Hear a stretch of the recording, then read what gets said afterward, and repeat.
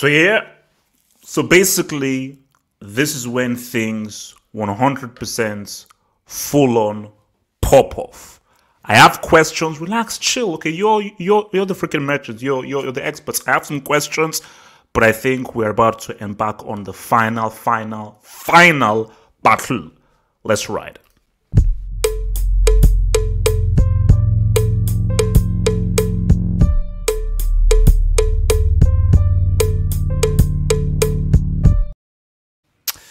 So, I think this is it, man.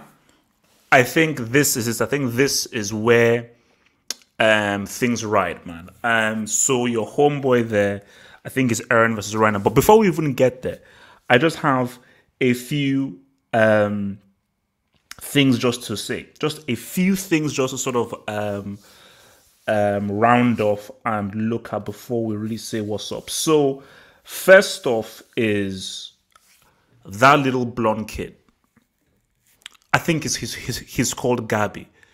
Because I think we saw him in previous episodes. I just need to know who is he and where is he placed in the whole thing. My thing, because from what I've seen, is he just a kid who is obviously an admirer of pretty much the villains of the story, which I think are the guys from Mali, the Malayans. Obviously, the Paradisians are the Erens, Mikasa, so forth, and everything, man. So, just who is that kid? Like, I mean, what is his connection to the larger story? What the heck is he doing there? So that's the first thing I wanted to talk about. Whether you guys can tell me who that Gabi kid is. This thing is bloody violence. Look, that is what you always get in anime. I told you one of the key animes that my brother showed me that changed my life was Fist of the North Star. So when Japan do violence, it's crazy. But the way those humans got absolutely Lara Crofted from the skies. I mean, these guys were flying through and all you just saw was just bits of blood. So the way those titans just completely crapped them up was insane. And again, it just shows that, see, for me, the best parts of Attack on Titan aren't really the Titan fights. I mean, these Titan fights have probably been the best fights. Like, this episode and the previous episode, and maybe the previous one, have probably been the three best episodes in terms of Titan fights. But I've always preferred, like, the whole, basically Dod. I'm a Dod match, the degree of difficulty. I've always preferred, that's why Levi is my favorite character, because I prefer, like, the guys using their steam-powered mechanics to fight stuff that is like 10, 15 times higher, because that whole degree of difficulty Dod thing just adds more drama to the story. So, but the way they got bombasted and completely persecuted but the Titans, it was bad. Like, literally, these guys were coming through and getting hacked off. Eren. So there was a bit where I think Eren was... Yeah, there was a bit... Oh, no, sorry, that's the previous episode. Sorry, that's the previous episode. Sorry. That's the previous episode. Don't mind me. Because there was a bit where, like, Eren made a double of himself. I was like, wait, how the heck can you make a double of yourself? Like, oh, yeah, no, sorry, it's in this episode. He was stuck in something, then he then made a double of himself.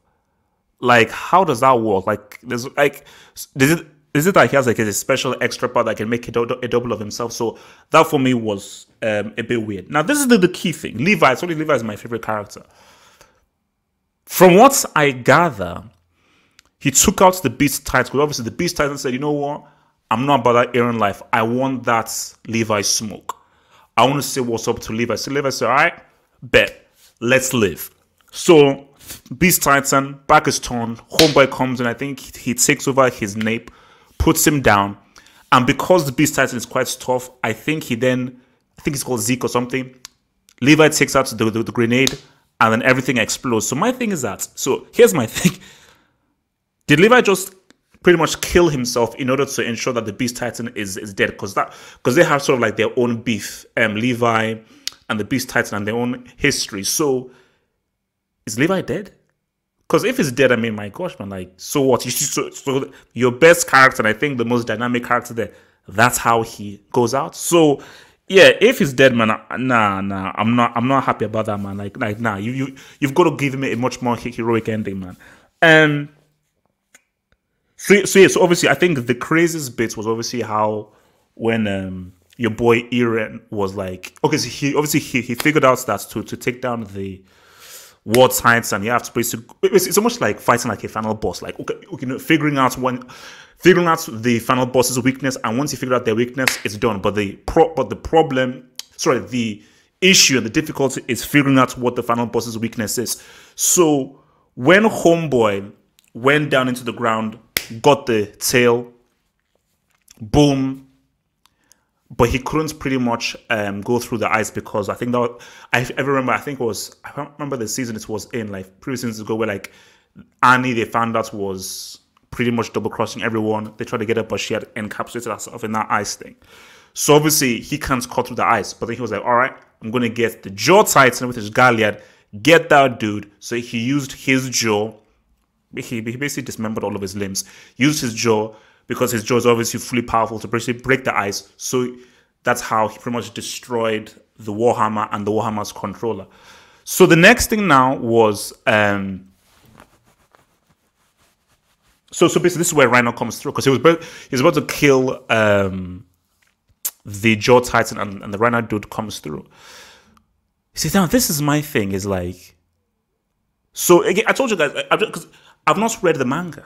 I've not read the manga, and it has been ages since I saw the last few seasons. So I'm still sort of reacclimatizing myself with like, okay, that's that dude. So I remember who Reiner was. I remember what Reiner was about, because obviously he was the guy that was leading the whole thing, pretty much like the kind of like enemy revolt against like the main guys, Eren, Mikasa, and so forth. So I remember what Reiner is.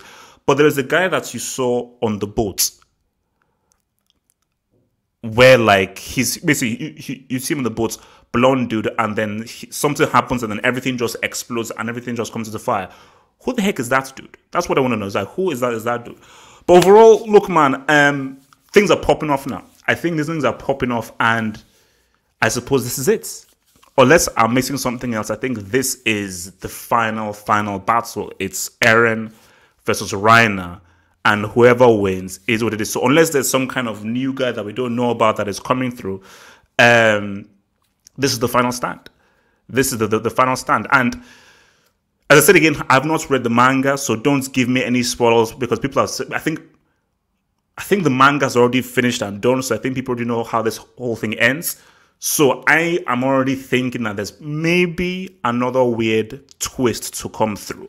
But I think as of right now, I think I pretty much know where everything is at. So who the Eldians are, the guys from Paradise, the guys from Mali, the Eldians, and so forth. So I think I'm pretty set with who is who's on whose side, and I'm now remembering stuff that happened in the previous scenes. But again, I'll reiterate, these have been the best episodes, and I think things are now high octane, because I think there was so much jargon, a lot of exposition that was quite hard to, but now it's like, okay, put that exposition aside.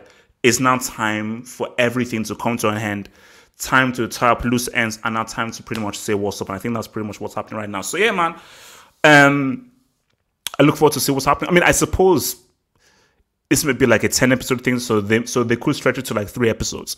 And the final episode is like, okay, blah, let's just round everything up, man. But I have no idea how it's going to end. I have no idea how it's going to end. But just judging by just how Japan do things, or just how this thing has gone, there's obviously going to be a, oh, what the heck, kind of moment there, and maybe like a larger reveal that we didn't really know about. But I'm not happy about Levi.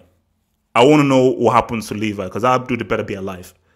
That dude better be alive, man. Because if that was his last stand, yes, it's brave and so forth, but if that was the last we saw of Levi and we didn't see him get a heroic sign out, that's messed up. Because look, I told you, I mean, Eren is actually, see, this version of Eren is much better though, like older, more mature, because the guy was extremely annoying when he was young before. Mikasa has always been that one, man. Mikasa has always been that dude. But Levi is the main guy. If it was me writing the story, Levi would actually be the main character. Like on the off-cuff, Levi would actually be the main character, because he's the most interesting character. So you can't do your boy Levi, my boy Levi like that, man. See, that's the, I watched this episode twice, because I actually watched it on Sunday, but I said, no, before I actually do a review, let me actually just watch it properly, watch it again, take in everything, really absorb everything, and then do like a much more proper review where I've now fully understood all of the different dynamics happening. So But that's my main thing. Don't do your boy leave like that, man. Guys, remember to like, subscribe, peace out, stay true, one.